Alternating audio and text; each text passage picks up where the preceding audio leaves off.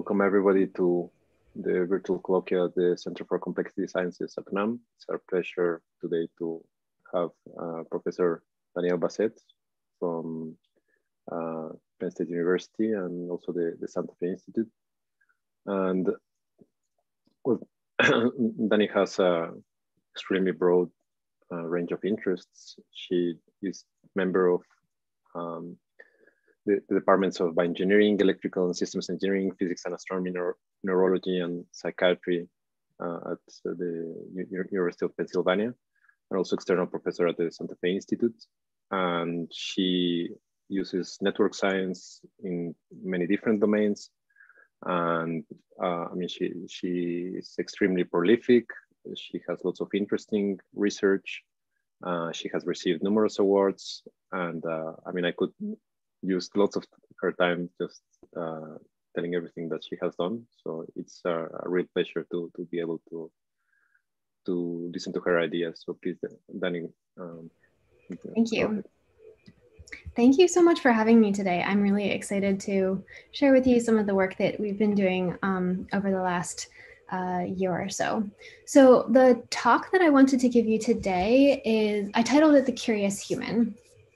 And in coming up with this title and kind of the work behind it, I think about how the human mind is curious. So it's curious in a couple different ways. It's strange and remarkable and mystifying. It's eager, probing, and questioning.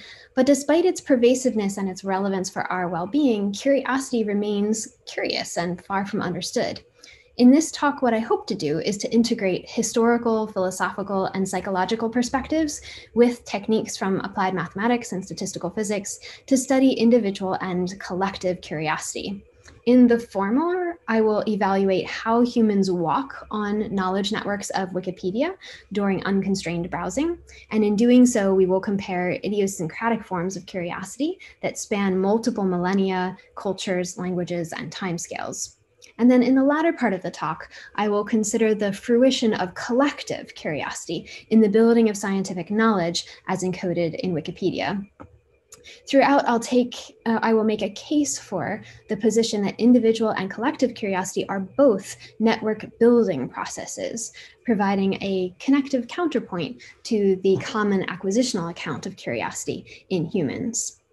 So first, I want to ask, what is curiosity? And when I pronounce that term, several images might come to your mind. So perhaps you think of the classic board game Trivial Pursuit, which quickly takes you to the terrible trivium in the Phantom Toll booth. Or perhaps you think of a 2-year-old child asking an unending string of questions, or the beautiful sight of hands raised in the classroom. Perhaps curiosity is the love of trivia. Perhaps curiosity is the asking of questions. But I think we can all think back to curious individuals that we've met in our lives who do not necessarily enjoy playing Trivial Pursuit. Maybe they're curious in a different way. And I'm sure we can also all think of individuals that we've met who are curious individuals, but who do not verbalize many questions, perhaps because they are relatively shy or thoughtful. They're not at the front of the class. Perhaps when I pronounced the term curiosity, your mind went to this wonderful piece instead from Norman Rockwell, which paints an amusing picture of the faces of curiosity for social information. Or perhaps your mind went back another century to Australian artist Jane Sutherland's picturesque piece, which paints a different picture of curiosity again for social information. Or maybe you went even another 100 years back to the British Museum's Tittle Tattle, or the Several Branches of Gossiping, which offers a satire on women, childbed, church, the pub market, public baths, the conduit, washing places, the bakehouse, and the alehouse. They're all shown as opportunities for women to exchange gossip. And I'll say that I'm going to try to put all of these troubling gendered associations aside and ask the question again, what is curiosity? And what makes a human curious? The quandary of how to define curiosity and its places or its actions is not a challenge that we newly face. Instead, it has been faced by many before us. So for example, Augustine in 397 writes, "Curiosity is a lust to experience or find out." And then Aquinas in 1270, "Curiosity is the desire to know." Descartes in 1649, "Curiosity is a desire to understand." And John Locke in 1693, curiosity is an appetite after knowledge. William James in 1899 writes, curiosity is the impulse toward better cognition.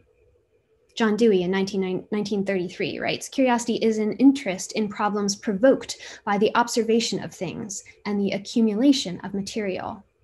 Voss in 1983 writes that curiosity is a motivational prerequisite of exploratory behavior. George Lowenstein in 1994 writes that curiosity is a feeling of deprivation produced by information gaps. And finally, Celeste Kidd in 2015, curiosity is a drive state for information. But what is it precisely that we are desirous of, or impulsive towards, or interested in, or deprived of, or driven towards? The answers, so knowledge, information, solutions to problems, better cognition, are commonly thought of as items, which when acquired are satisfying to us. And in fact, the analogy between hunger and thirst and curiosity, as well as the analogy between food or drink and information, underscores the acquisitional nature of our common conceptualizations. Moreover, we think of curiosity as valuable to us because when we acquire the item of information, our life gets better. Our uncertainty about the world is reduced, and we no longer feel deprived of information. Upon reflection, this acquisitional account of curiosity seems intuitive. Yet if we press the account further, if we allow acquisitional actions of humans to kind of play out upon the theater of experience, we quickly come to realize that we are missing a key piece of the puzzle. An acquisition or a collection of informational bits does not constitute knowledge. Why do I say that? Knowledge requires something more. Knowledge requires an understanding of the relations between bits of information, relations of cause, of correlation, and of consequence, to name a few. As John Dewey writes in another section, knowledge is a perception of those connections of an object which determine its applicability in a given situation. An ideally perfect knowledge would represent such a network of interconnections that any past experience would offer a point of advantage from which to get at the problem presented in a new experience. Or you can consider the perspective of Henri Poincaré when he writes, the aim of science is not things themselves, as the dogmatists in their simplicity imagine, but the relations among things. Outside these relations, there is no reality knowable. So how might we expand the current acquisitional account of curiosity to an explicitly connectional account of curiosity? And if we did so, what sorts of affordances might that connectional account offer? Well, the connectional account of curiosity casts curious humans as those that build networks. So they build by adding nodes and by adding edges as they grow their body of knowledge. And we can use a more embodied description to say that curious minds engage in a kinesthetic practice by walking through a knowledge space and picking up relations to structure their thought architectures. The knowledge network inside each mind is therefore constantly evolving and growing in manners and directions that are idiosyncratic. We walk along links that connect bits of information, and then we stand at the void and shout across. With Walt Whitman, we think a thought of the cleft of the universe and of the future. And when we find or discover a unit of information that either fully or partially fills that void, then we have built a new bit of scaffold in our knowledge network. In this framing, we can now ask, what is curiosity's walk? Is there just one walk, or is there more than one? How are curiosity's walks similar or different? Which walk do we choose? Is it different for each of us? To answer these sorts of questions, we worked with Professor Perry Zern, who's a philosopher at American University. He performed a historico-philosophical examination of the use of terms for curiosity in English, French, German, and Latin over the last 2 millennia. The method takes a common contemporary concept, like in this case, curiosity, and traces its usage and meaning over one or several historical periods. From these data and from this evaluation, he built a taxonomy of curiosity that's based on kinesthetic signatures, and he refers to them as the busybody, the hunter, and the dancer. And I'll work through each of these in turn. So the first kinesthetic signature of curiosity is the busybody. A good description comes from Plutarch in his On Curiosity, where he says, "And the busybody, shunning the country as something stale and uninteresting and undramatic, pushes into the bazaar and the marketplace and harbors, asking, 'Is there any news?'" A second example comes from Martin Heidegger in his Being and Time, where he refers to curiosity as the not staying with what is nearest, or the distraction by new possibilities, and the never dwelling anywhere. Interestingly, the kinesthetic signature suggests that the busybody enjoys building a knowledge of disconnected bits of information. So he's just gathering a bit here, a bit there, a bit there. This is the sort of trivia person that we described at the beginning. Now we can contrast the busybody with the second kinesthetic signature, which Zern refers to as the hunter. And again, from Plutarch's On Curiosity, he says, if you have to be curious, don't turn aside and follow every scent, but keep your sense of smell pure and untainted for its proper task. And from Friedrich Nietzsche's Beyond Good and Evil, the man of curiosity is described as wishing he had a few hundred helpers and good, well-trained hounds, that he could drive into the history of the human soul to round up his game. And finally, from Jacques Derrida in The Animal That Therefore I Am, to be curious is to track, to sniff, to trail, and to follow some of the reasons for the so confident usage of words. The hunter is clearly curious, but in a strikingly different manner than the busybody. And interestingly, the kinesthetic signature here suggests that the hunter enjoys building a knowledge of connected informational units, tracking, sniffing, following along a line. Now, we can contrast both the busybody and the hunter with the third kinesthetic signature, and that is that of the dancer. Again from Nietzsche, but now in his Gay Science, thinkers of the future are envisioned thus. We do not belong to those who have ideas only among books when stimulated by books. It is our habit to think outdoors, walking, leaping, climbing, dancing, preferably on lonely mountains or near the sea where even the trails become thoughtful. Our first questions about the value of a book, of a human being, or a musical composition are, can they walk? Even more, can they dance? And from Michel Foucault in his The Masked Philosopher, we have, I can't help but dream of a kind of criticism that would try not to judge, but to bring an avoir, a book, a sentence, an idea to life. It would light fires, watch the grass grow, listen to the wind, and catch the sea foam in the breeze and scatter it. It would multiply not judgments, but signs of existence. It would summon them, drag them from their sleep. Perhaps it would invent them sometimes, all the better. I'd like a criticism of scintillating leaps of the imagination. I dream of a new age of curiosity. And interestingly, this kinesthetic signature suggests that the dancer enjoys building a knowledge of disconnected clusters of informational units and leaps between them.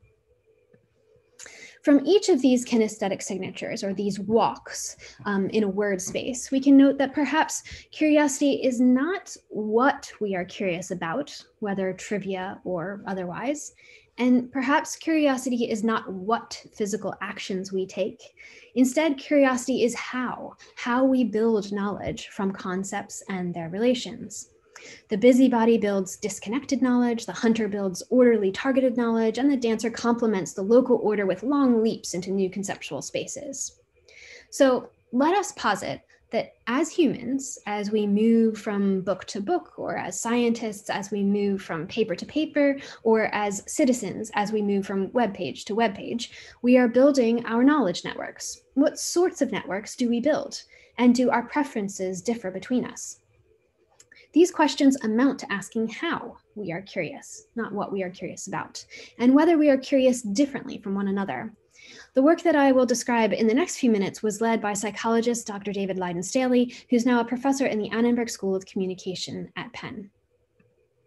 David began this study by inviting 149 human participants to browse Wikipedia for 20 minutes a day for 21 days.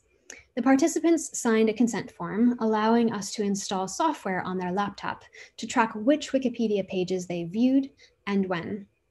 Across the entire study, a total of 16,654 pages were visited by each participant over 5 hours spanning 21 days. So it's a lot of data per person. To build networks from that browsing, we represented each Wikipedia page as a node inside of the network, and we represented each edge between Wikipedia pages as the cosine similarity, bounded between 0 and 1, between all possible pairs of vectors of term frequency inverse document frequencies associated with the text of each page. So intuitively, that assesses the similarity in the semantic content of the page.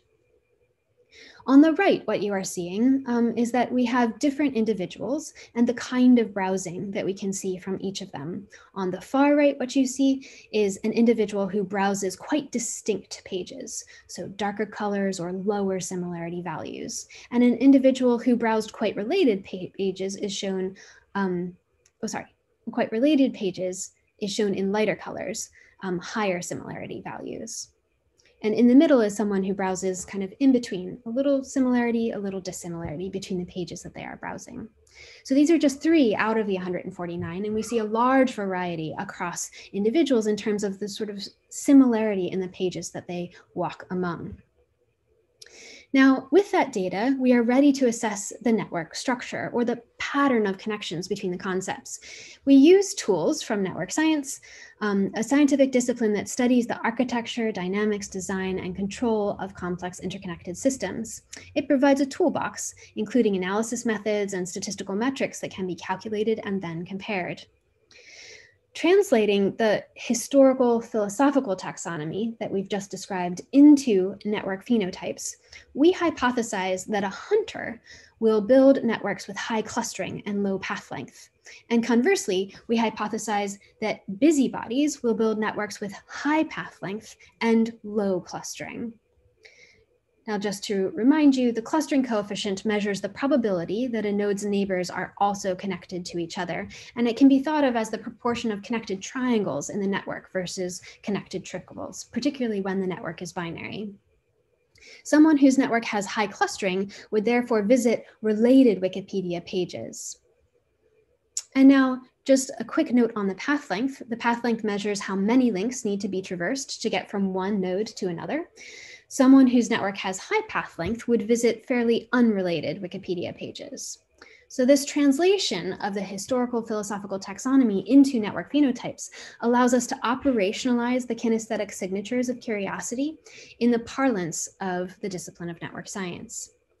But to formalize the link to curiosity a little bit further, we make a prediction about what features of participant personality we might track with those network phenotypes. And specifically, we hypothesize that individuals who are high on what's called deprivation sensitivity have a drive to eliminate unknown as they encounter new information and recognize gaps in their knowledge. So therefore, individuals high in deprivation sensitivity would be the hunters with high clustering, while individuals low in deprivation sensitivity would be the busybodies with low clustering. So let's test those hypotheses. We tested those hypotheses in the Wikipedia browsing data, and the results confirmed our hypotheses. So indeed, we found that deprivation sensitivity, which is what you see along the x-axis here, or the tendency to seek information that eliminates knowledge gaps, is associated with the creation of relatively tight networks and a relatively greater tendency to return to previously visited concepts. So what you see here is a correlation between the deprivation sensitivity and the average clustering coefficient of the network that is built. So on the left-hand side, we see the busybodies with low deprivation sensitivity and low clustering coefficient. And on the right-hand side, you see the hunters with high deprivation sensitivity and high clustering coefficient of their networks. On the right-hand side, what you see is again deprivation sensitivity along the x-axis, but along the y-axis here is the characteristic path length. We see an inverse relationship here, where busybodies, or those with low deprivation sensitivity, have a relatively long characteristic path length, whereas the hunters, having high deprivation sensitivity, tend to build networks with low path length. So very simply, what we gather from this information is that individual differences in deprivation sensitivity lead to the creation of knowledge networks with really distinct architectures. So what that means is that when we seek information as individuals, as people, we all seek it differently, constructing very different networks of knowledge. But what's interesting is that not only do we seek information differently from one another, but we also appear to seek information differently day by day. So to show you this, I want to note that we separated the data into early, middle, and late browsing periods. And we also measured what's called sensation seeking, as it varies from day to day. And what we found is that days of greater sensation seeking than normal are days in which participants built more as busybodies than as hunters. So from these data, we can conclude that every day we are differently curious than any day before. And the kind of type of curiosity that we have depends on our level of sensation seeking that day. So are we seeking for novel information? Are we seeking for new experiences? Or are we sort of held back a little bit and thinking that we'd like life to stay just the way it is? To push this a little bit farther, we built a computational model, which I won't be able to get into the details of today, but I did want to mention. It's a computational model of kinesthetic curiosity that generates walks on existing knowledge network architectures. And in that model, what we do is that we balance preferences to retrace the familiar steps, so go back through the same Wikipedia pages, which we actually find that people do fairly frequently, versus explore the unfamiliar. And we also try to balance the preferences to take short versus long steps. And with these two parameters, the model that we build can predict the architectures of networks that are built by people with different kinesthetic signatures. What we find from the model is that deprivation sensitivity is associated with retracing the familiar, whereas subclinical levels of depression are associated with taking shorter steps in the Wikipedia knowledge network. So the links between sensation seeking, depression, and kinesthetic actions in knowledge space underscore the potential reflections of clinical factors in the way that we walk on networks. And collectively, both the data and the computational model serve to reconceptualize curiosity as an act of connecting rather than a method of acquiring information. Now, I'll note that several open questions remain that could guide future work. First, as I noted earlier, George Lowenstein argued that curiosity is a feeling of deprivation that's produced by information gaps. So we can ask, do we see evidence of these gaps forming and then filling in as the networks are built? To answer this question, we're currently using tools from applied algebraic topology, specifically persistent homology, guided by the work of Dr. Anne Sizemore-Blevins, who recently published a paper during her time in the lab revealing the growth of these kinds of knowledge gaps in children as they learn language. And we think the same sorts of tools can be useful here in understanding the growth and filling in of knowledge gaps as we browse Wikipedia. Now, second, compression progress theory is sort of a counterpoint to the information gap theory of curiosity. And what compression progress theory posits is that curiosity drives the seeking of information that increases the compressibility of knowledge. So we can ask, do we see evidence of growing compressibility as the networks are built? To answer that question, we're currently using tools from information theory and StatMech, guided by the work of Dr. Christopher Lin, whose paper on arXiv that I'm linking to right here, and it's currently in revision, offers a formal method to evaluate the compressibility of a network. So with that tool, we can now ask whether these networks are being built to become more compressible or whether they are being built to become less compressible, more spanning as time goes on, and whether that is a difference between individuals. So with that, I'd like to transition from the individual to the collective. As I had mentioned, I was hoping to do at the beginning of the talk. So humans are definitely not only curious in the unitary, but also in the aggregate. And the fruition of collective curiosity is the network of scientific knowledge that Henri Poincaré mentioned in the passage that I had quoted earlier. We could also similarly have pointed to Lauren Oken's Elements of Physiophilosophy, which he first published in 1810. It was then translated into English in 1847. He notes there that science is a series of necessarily interdependent and consecutive propositions. So these two scientists, Poincaré and Oken, they're scientist philosopher hybrids, I should say, state frankly what we intuitively appreciate, which is that we cannot truly understand any item of knowledge until we understand its relations to other items of knowledge. And deciphering those relations is really what science is about. But how do we do it? Well, in the philosophy of science, philosophers have actually described patterns of scientific development in various ways. For example, Thomas Kuhn talks about having two regimes of science. The first is normal science, in which a normal scientist simply solves puzzles within a paradigm. And then you have a paradigm shift, which is a revolution in which the model of reality undergoes some drastic change. For example, going from the geocentric to the heliocentric theory, or from Newtonian physics to relativity. And science progresses as a back and forth between these patterns, these normal science and paradigm shifts. Another philosopher, Paul Feyerabend, proposes that science progresses as a pure competition of ideas and that there's no characteristic pattern to scientific development. And then a third philosopher of science, Lakatos, balanced the two ideas of Kuhn and Feyerabend by suggesting a research program, which has a core set of postulates and then an auxiliary belt of hypotheses that are built upon the core. So how would we go about testing these three ideas empirically? Well, we again turn to Wikipedia as a growing network of scientific knowledge, and we evaluate its time-evolving architecture. So we begin by treating each page as a node in the network, and by treating each hyperlink as an edge in the network. We estimate a date for the main concept presented in the page by examining the history section and extracting the first year in that section. And using this method, we can create very large concept networks for different subfields of science. And I'll note that there's a GitHub link here. If you want to visualize any of these networks, all of the data is available. Feel free to go check it out. And there's a visualization tool there as well. Now, note that in this particular formalization that I am describing, the concept networks that we study are not commitments or scientific practices or social practices, which is something that many of the philosophers did discuss. Rather, they're historical networks of concepts and their relations or dependencies. The ideas of Kuhn and Feyerabend and Lakatos are partly about commitments and practices and partly about the development of new concepts. And what I'm going to focus on is just that latter part, just about the development of new concepts.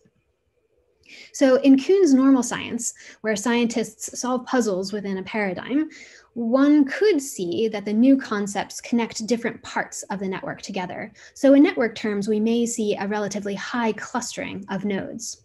Whereas in Lakatos's research program, he describes science as having a core set of postulates and then an auxiliary belt of hypotheses. So in network terms, we might see a core periphery structure in which the core is tightly connected and then the periphery is loosely connected to the core.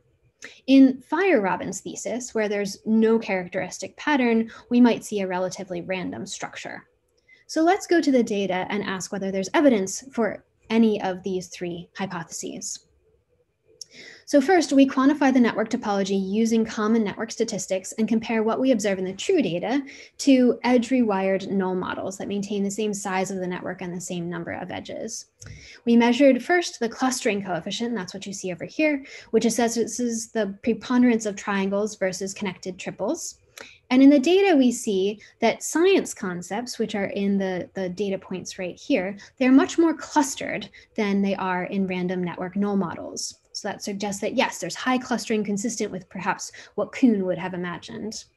Next, we measure modularity, or the presence of communities, where nodes within a community are more densely connected to one another than to nodes in another community. In the data, which are the data points over here, we see that science concepts have higher modularity than random network null models. So again, suggesting that there is certainly a clustering structure and even perhaps a community structure. And last, we measure the coreness, which is the presence of a densely connected set of core nodes accompanied by a sparsely connected periphery. In the data, what we see over here in these points is that science concept networks have higher coreness than a random network null model. And collectively, these data suggest that real networks are very structured and certainly not random, which may suggest some constraints on the process of scientific development, unlike Feyerabend's description. So let's consider the constraint that Lakatos proposed, that the periphery builds upon the core. So there's a core of postulates and then a periphery of hypotheses, and those hypotheses build on the core. In the data, what we can do is that we can measure whether core nodes are born before or after their neighboring peripheral nodes. And that's what you're seeing here. So for all of these different fields of science, you can see the data points for whether the core was born earlier for that particular concept, or whether the periphery was born earlier in that particular concept. So in general, what we find is that core nodes are not born before their neighboring peripheral nodes. You can see that the majority of the data are really along the 0 line here. So that suggests that there are some additional constraints beyond this core periphery suggestion that guide the process of scientific development. So what does that leave us? Well, science concept networks are clustered and they are modular, not random. They have cores and peripheries, but they simultaneously grow both outward to the periphery and inward to fill the core. They're doing both. They're growing both out and in. So could Kuhn be right, maybe, that normal science is a process of puzzle solving or of filling knowledge gaps? Well, let's check. To study gaps or cavities in the growing network topology, we use a tool from applied algebraic topology, which is known as persistent homology. And persistent homology generalizes the notion of gaps into n dimensions and keeps track of when a gap is created and when a gap is filled. In 0 dimensions, a gap can be 2 disconnected nodes. When a node connects those 2 nodes, the gap is filled. Or when an edge, connects those 2 nodes, the gap is filled. In 1 dimension, as you see here, a gap can look like a square and then can be filled in by a node connecting the corners. And in 2 dimensions, a gap can look like this, so an octahedron, and that can also be filled. Intuitively, the gaps in concept networks can be thought of as kind of opportunities or puzzles. And in the data, we can see here the cumulative frequency of the lifetime of gaps in real versus null model networks. So real is the dark blue line, and the edge-rewired null model is in peach. We also have a genetic model, which I'm not going to get into for the sake of time today. Note that the null model networks have the same number of nodes, and for the edge-rewired null, also the same number of edges. What we see is that science concept networks have shorter lifetime gaps than the null networks, and they also have fewer open gaps than the rewired null networks. So we do see evidence of normal science, or the filling in of knowledge gaps. Real networks both fill in and create gaps, fill in gaps faster and then create fewer gaps than the random model networks. But why might they do that? What's in it for science? Well, to answer the question of why, we can ask which contributions are most influential in science. And as one marker of influence, but certainly not a perfect marker, we consider Nobel Prizes. And we measure whether those Nobel Prizes tend to be given for concepts that either start a gap or close a gap, or are not related to gaps at all. And first, what we find is that Nobel Prize winning nodes are more likely to participate in a simplex in which a gap is birthed than non-Nobel Prize winning nodes. So let me walk you through the data here. In the dark blue is a Nobel Prize winning node, and in peach is a non-Nobel Prize winning node. And what you can see by the difference here is that the Nobel Prize winning nodes are more likely to participate in a simplex in which a gap is filled than the non-Nobel Prize winning nodes. Now, what you're seeing on the right-hand side is that we also find that the Nobel Prize winning nodes are more likely to participate in a simplex in which the gap is filled. So it's a death simplex rather than a birth simplex. So what these data suggest collectively, these two pictures together, suggest that influential nodes or influential concepts, influential discoveries are those that more frequently participate in either the birth or the death of cavities, meaning that gaps are important. So what have we learned in this study of collective curiosity? Well, In a network formulation of scientific discovery, data-driven conditions underlying breakthroughs depend just as much on identifying uncharted gaps as on advancing solutions within scientific communities. And more specifically, the findings reveal that human knowledge grows by filling gaps in knowledge, perhaps driven by the collective curiosity of individual scientists, through both an inward exploration to fill out the core and an outward exploration to fill out the periphery, using very gradual modifications of the network structure. Moreover, the knowledge discovered while creating and filling knowledge gaps is likely to be more influential and more frequently awarded in the scientific community than knowledge that's discovered away from gaps. Our mathematical formulations here of the historical data pave the way to better describe and understand scientific progress, and they offer a data-driven approach to identify novel contributions. All of the data ENCODE is also available, by the way, in case anyone is interested in investigating these ideas further. So several open questions remain on this front as well. First, a big question is, do our conclusions hold if we examine non-English Wikipedia? Everything that I just showed you is using English Wikipedia. So to answer this question, it would seem reasonable to talk with the Wikimedia Foundation to gain a lot more understanding of the structure of Wikipedia across languages, which is something we're in the progress of doing. But a second question that's open is, is there a shared principle evident in the way knowledge grows and the way we teach knowledge to others? Is there something common about how knowledge is structured and how we share knowledge with one another? To answer this question, one could use tools from natural language processing, perhaps guided by a recent study led by Nico Christensen during his time in the lab on the architecture of college-level mathematics textbooks. So in this paper, he evaluates the growing architecture of concept networks in mathematics texts, which concepts are introduced first, which concepts are introduced later. He does see a clear modular structure similar to what we see in Wikipedia. He also sees a clear core and periphery structure as well, and we can evaluate the time evolving nature of that progression. Is that similar to the way in which science develops? The third open question is, what factors allow for the architecture of knowledge to reconfigure during paradigm shifts or conceptual leaps? What is it about the organization that might allow for drastic change, not rigidity? There is a lot of rigidity in known knowledge, but there's also the possibility for change. What is it about the architecture of knowledge that allows that potential for change? And to answer this question, we are very curious about using tools from mechanics and dynamical systems to some degree.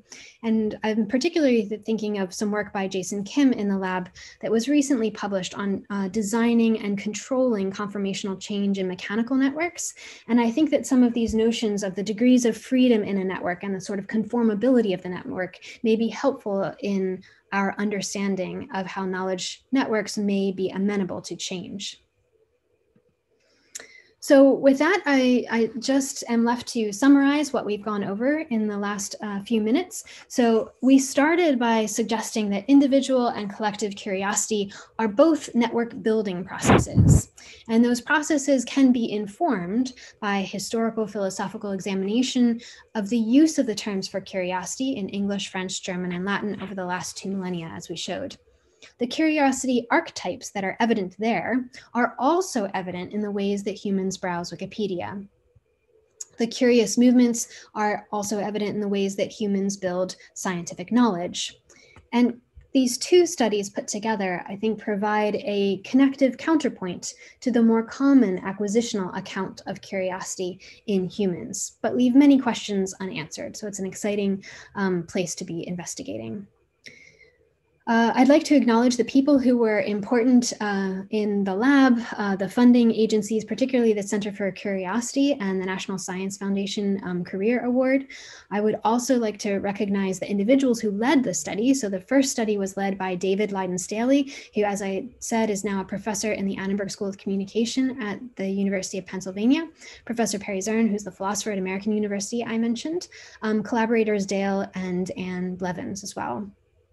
For the second study, most of these, actually, almost all of these stayed on the second study, but that second study was led by Harang Zhu, and we included as well Dr. Judith Kaplan, who works in the history of science at the University of Pennsylvania, and Dr. Julio Tuma, who works in the philosophy of science at the University of Pennsylvania. So both of these studies have been really fun forays into very interdisciplinary spaces, and I'm very grateful to all of the collaborators for their input and guidance. So with that, thank you so much for listening. I would love to take questions. Thank you very much, Dani. It was very interesting talk. There are already several questions on the YouTube chat, so if you have more questions, please feel free to add them at the chat. One question is, can we define a general concept of curiosity that applies for intelligent agents? For all intelligent agents? Yeah, I mean, I guess I'm a little biased. I think that curiosity is the building of networks.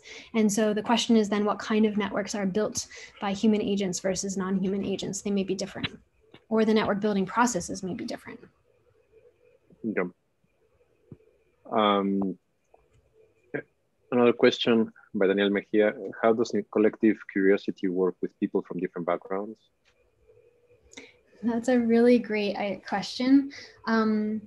So we think that people from different backgrounds may be providing very different networks, and that then there is some agglomerating process. Unfortunately, what we also know about science is that there is frequently a dismissal of some voices and an aggrandizing of other voices. And so that agglomeration process is likely to be biased. And that's something that needs to be addressed, but is not addressed in these two studies. Yep. Another question: the difference between the busybody and the hunter was number of visited nodes. Was there a measure of the depth that users understood each of the topics? I mean, do different curiosity lead to better understanding? Yeah, that's a really good question. So we don't have a quantification of how well they learned the topics. That's something that would be interesting to include in future work. But I guess I would say that the more that we've worked with these ideas, the more I think that these three archetypes are ones that we may each have in our lives at different times. And I'll give you a really concrete example. So when we are engaging in a new scientific project, and we're trying to think through a new idea, I think initially, I think a lot like the busybody. I'm just kind of canvassing reading random papers, reading random books, going to conferences, sitting in on talks that have nothing to do with what I do, right? And then I come up with an idea. And once I have the germ of an idea, I follow it a little bit more like a hunter, working through how does this idea connect to this other idea? And I try to work carefully through all of those connections. And then at the end of a research project, you often, I think, do more of what the dancer does, which is to say, here's this very focused study, but it could have important implications for this and this and this, which are kind of a leap away. And that's often how you write your discussion section of a scientific paper. So I would say that that's just a simple example in my life and in my career of the kind of way that we would move through the different curiosity phenotypes ourselves in a single person. And Gabriel Ramos Fernandez, he posed a question that actually I was thinking about him posing this question when you were speaking, because he studies foraging patterns in monkeys, and he has found that they follow the Levi flights or Levi walks. So basically lots of small steps and then few large ones, and then this follow-up power law. So the question is, do you find it useful to see these knowledge networks as the result of different combinations of exploration, exploitation, in movement terms, Brownian versus Levy walks? Yes, the computational model that we have does have a Levy flight parameter in it, which is tuning kind of the size of the walks and the propensity to have the short versus the longer flights. So we definitely see that to be quite important. We don't see anyone who's very Brownian, I would say. That's pretty rare. Mario Flores Lopez asks, can curiosity be considered as an emergent property of a complex system? I think that collective curiosity, I think of as an emergent property. I think it's harder for me to think about individual curiosity as emergent, but depends on how you define emergence, which is always the difficulty. Some properties that emerge, well, that are properties of the system and not of its components. Yeah, so I think definitely for collective curiosity, that is true. For the individual, it's more complicated. Yeah, or perhaps less useful, or because, I mean, you could say, well, sure, it emerges out of neuronal interactions, and that doesn't tell you anything. Right, right. So how does it do that? Yeah. I have a question. I mean, well, of course, different people have different ways of thinking, and you can also, I mean, if we could come up with some measure of curiosity, we would find that some people are more curious than others, and so. But I understand that nowadays many people, especially in different workforces, are seeking creative people, but it seems that our educational systems are suppressing creativity in different ways, because let's say if the method that we teach our kids such that let's say taking the metaphor of a knowledge network, you basically have to learn these things, but then if you stray to another topic that is not covered by the course, no, you're going too far. Exactly. You shouldn't ask this question. So they're basically cutting those potential jumps very early on. Yeah. So, I mean, I was thinking while listening to your talk whether we could use your results to push the idea that we should promote creativity in different ways in the educational system. Yes, yes, absolutely. Yeah, so I'm actually, Perry and I are finishing a book. It's under contract with MIT Press. It's due at the press on May 1st, so it's very soonly done. And the last chapter in the book is on how to support curiosity in our current educational systems, or with educational reform, and what would that look like? So I completely agree with you. I think that this approach has a lot to say about the sorts of curiosity that we could value. And I think it's also a counterpoint. I mean, I emphasized the fact that this was a connectional counterpoint to the acquisitional account, but I think that it's also a counterpoint to the linear dimension, like you are curious or you're not curious, or you're more curious than or less curious than someone else. I think what this approach allows you to say is that you're differently curious, right? It's not better or worse necessarily, but it's different. And I think that emphasis on the differences and the ways in which we can be curious and how we can be diversely curious helps to push against the sort of regulating of curiosity, or the policing of curiosity, or the controlling of curiosity in kids or in adults. Well, this reminds me of Mihaly Csikszentmihalyi's theory of flow, where basically, in order to perform in an educational context, I mean, different students have different abilities, but then if the challenges are beyond their abilities, they will be frustrated because they won't understand. But if they're too easy, they will be bored. So in order to engage them, the challenges have to be a bit higher than their current abilities, and then they can step up. And that's actually, it makes people feel good. So. yeah, it's absolutely true. And it has to do with the distance of the step size, right? Yeah. And I guess it's difficult to generalize, because precisely different people have different capabilities and different curiosities. So it's difficult to say, okay, it has to be this way. But with the different educational tools that are being developed, I guess we can move more towards individualized learning tools. And then, let's say, individuals could learn at their own pace and according to their own curiosity. And then maybe we could promote higher levels of curiosity. But Anayatsin Mendoza asks, on this study of brain flexibility, what implications may it have with patients with stroke or Alzheimer's?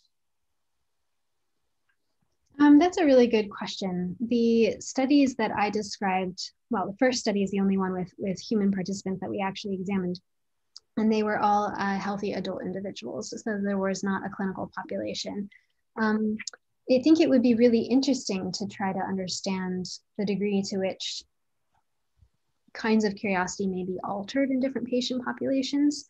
The only piece of information we have from our current study is that subclinical measures of depression were correlated with the way that people were walking through Wikipedia. So that suggests to me that, you know, in clinical levels of depression, there would also be an effect. And depression is often comorbid with recovery after stroke and with other neurological and psychiatric diseases. So it could certainly be affected elsewhere, but we don't have any data yet. That's ongoing work. Yes.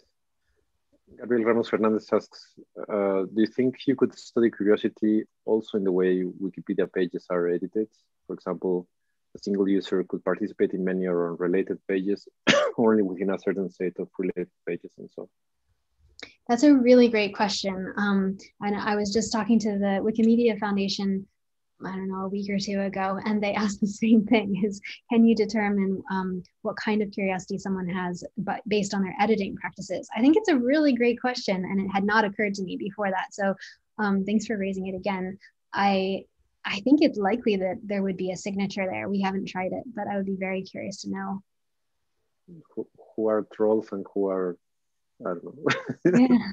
Yeah. Or can you tell the difference? The other thing that has been suggested is, can you tell the difference between bots on Twitter versus humans? And there is some evidence from my colleague Sandra Gonzalez Bailon, some differences in the way that bots kind of interact with others and are interacted with. But I'd also be interested to know whether there are curiosity signatures there too, of artificial intelligence, basically. In Twitter, it's easy to find bots whether they're software or controlled by humans, because as they try to pump up or push down some trending topic, they start retweeting themselves.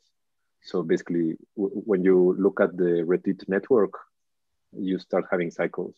And in honest users, you just have, let's say, someone tweets and then people retweet, but there's no retweeting back to something that you already retweeted or someone already retweeted you about. Interesting. Jose Luis Gordillo asks, I guess it's not easy to decouple the concepts of curiosity and learning. So machine learning need to be given curiosity in order to become real learning. So machine learning to become, put the last part again? Well, I could try to rephrase the question. Okay, yeah. Whether what you found about curiosity could be applied for machine learning algorithms and make them better in some way. Yeah. I mean, I think that's definitely a possibility. Is to, and that's also a common question that comes up: is there a way for us to take some of these ideas and encourage artificial systems to explore spaces in the same way that humans are exploring? And I think that's definitely possible. It's not something that we've done in my lab, but I think it would be a really interesting direction to take the work. Yeah. Well, thank you very much. We really enjoyed the presentation and the discussion. Thanks so in a couple of weeks, we'll have Alessandro Vespignani. So be sure to join us. And thanks again, Danielle. Great. Thank you. Take care.